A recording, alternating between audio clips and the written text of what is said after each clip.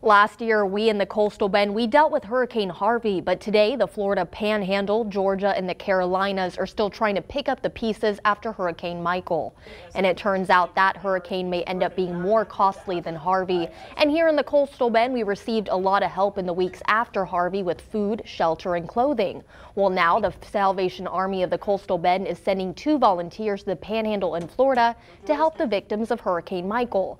The 2 gentlemen will be staying there for at least 2 weeks, and they will put in over 12-hour days.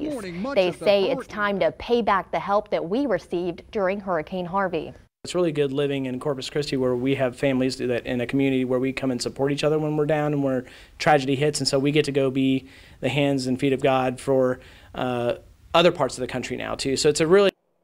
And if you would like to donate to the victims of Hurricane Michael, Gessner says to contact the local office of the Salvation Army located on Josephine Street.